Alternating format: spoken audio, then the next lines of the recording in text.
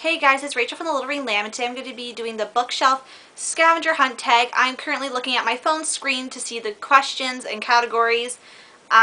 This tag was created by the Library of Sarah, and I'll put her link down below. This is not actually quite an old tag for once. I'm actually doing a pretty current tag about a month or two ago. So anyway, this basically you have to find stuff on your shelf that correspond with the letters. My back is going to be turned to you guys for a little bit of the while. Maybe I'll turn my tripod. So I just moved my tripod so I can be more in frame, I guess, when I'm looking. So the first thing to find is an author's name or title with the letter Z in it. So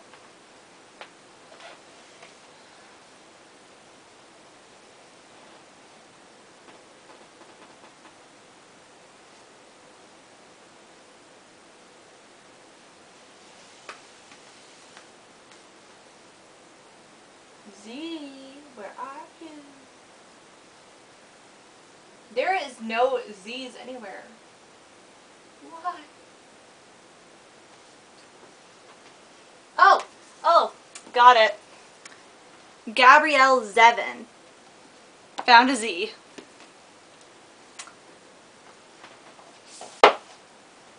Okay, so the next one I have to look for is a classic, and I know exactly where a classic is because I only have one, I think.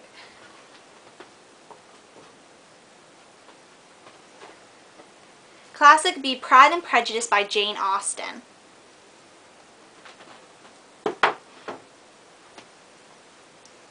Okay, so find a book with a key on it. And I know exactly another one I'm going to pick.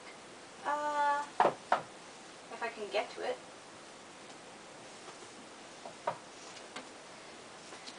Lock and Key by Sarah Desson. A nice obvious choice.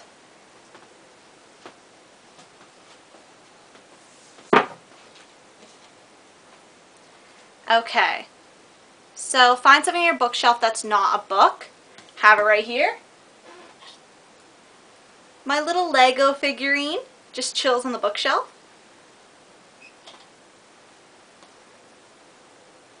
Find the oldest book on your shelf.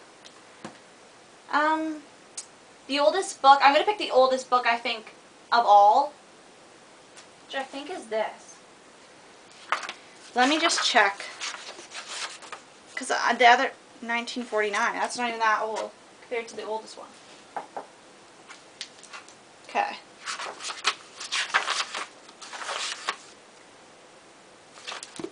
So, Dr. Dolittle Zoo by Hugh Lofting. I guess this is a classic. I have more than one classic, but I think Pride and Prejudice is my only one. Dr. Dolittle Zoo, this was 1925. I'm pretty sure that's the oldest one on my shelf. So, find a book with a girl on the cover. This shouldn't be hard. Probably the easiest. So I just picked Ruthless by Sarah Shepard. There's a girl on the front and a girl on the back. Okay. Find a book that has an animal in it. Yeah, in it, not on it. Okay. Well, there's a lot of books with animals in it, but why can't I think of any?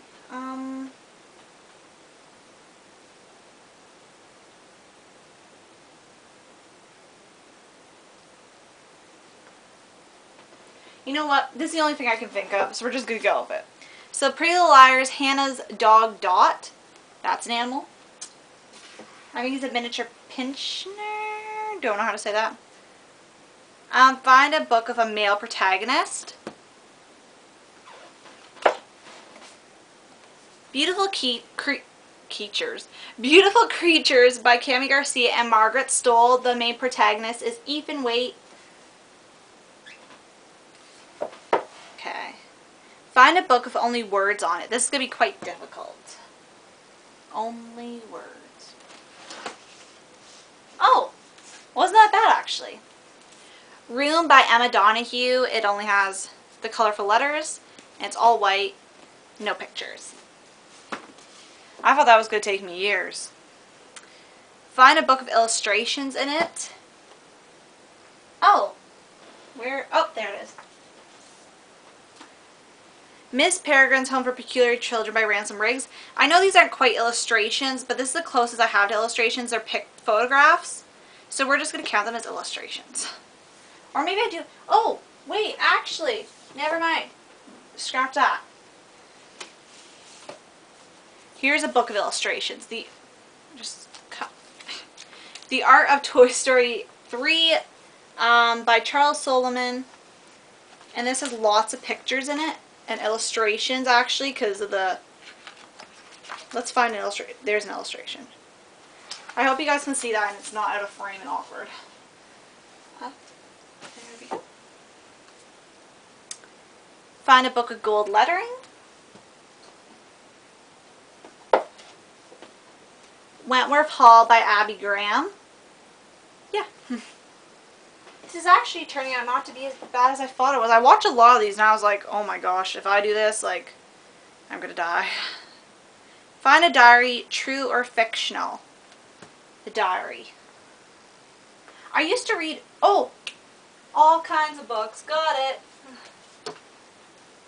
Princess in the Spotlight by Meg Cabot. This is one of the Princess Diaries book and it's all in diary entries. I was going to say, I used to love diary entry books. I still do. But I used to have an obsession. I'd just find as many books as I could like that. So I was like, I have to have one at least. Find a book written by someone with a common name like Smith.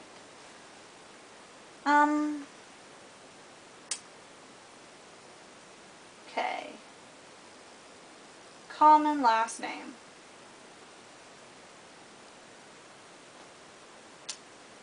Common last name.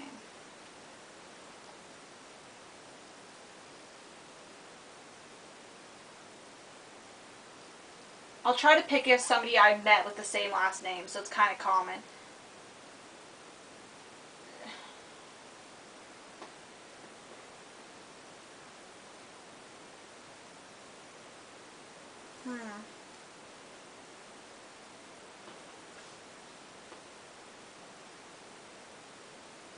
Oh.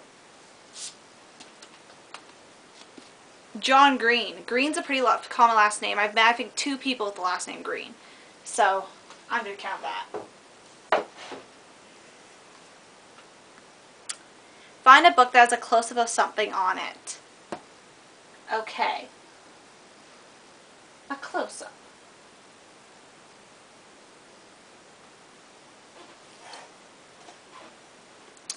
If I Stay by Gail Foreman, there's a close-up of her face. I don't know if that counts as a close-up, but it is pretty close angle compared to normal books where the girl's just standing or the boy's just standing back. Okay. Find a book on your shelf that takes place in the earliest time period. I'd say again Pride and Prejudice by Jane Austen, I believe. Yeah, I'm going to go with that. I'm pretty sure that's it. Find a hardcover book about a jacket. Right here. Envy by Anna Godberson. At a time, I forget, I think I was in grade 7. I did not like dust jackets at all. I was a very foolish girl. And basically a lot of my dust jackets got ruined though because when I'd set them down to, my sister and me used to share a room before I made this channel, I think about a year before. And we shared this one bookshelf, and I had quite a lot of books, so when I'd read it, I'd take the dust jacket off, and usually got crushed by my sister's stuff, because she put stuff down on it. So I lost quite a few dust jackets. I think 4 of them I don't have, which are most of the Twilight books, and one of these. Find a teal turquoise covered book. Teal and turquoise. Oh! No, it's green. That's unfortunate. Oh, is this teal? Oh, that's only the spine. That's disappointing. I'm going to pick The Chosen One by Carol Lynch Williams, because this is kind of like a teal, I think. I'm not sure if that would count. Teal or turquoisey? I don't know if that one counts, but I am going to count it. Find a book with stars on it. Stars.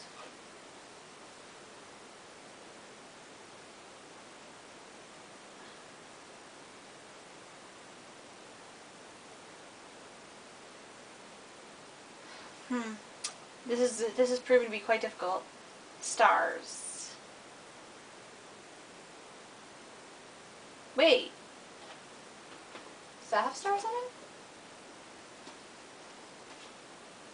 it? I thought The Fault in Our Stars would have stars on it because the title. I was wrong. I don't want to admit defeat. I don't want to admit defeat. Stars. I've never needed a star. Is that a star? No. It's a feather. I might have to admit defeat on this one. Wait.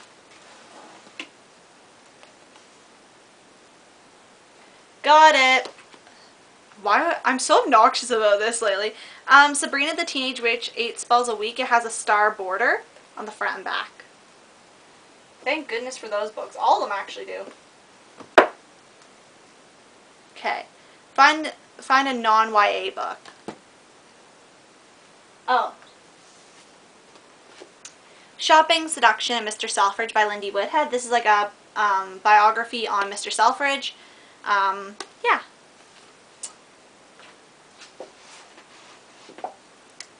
So that concludes the bookshelf scavenger hunt tag. I hope you guys enjoyed it, and thanks for watching. Bye!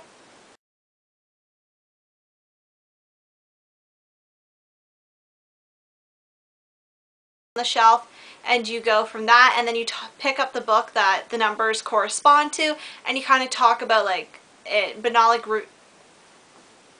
how am I going to describe this?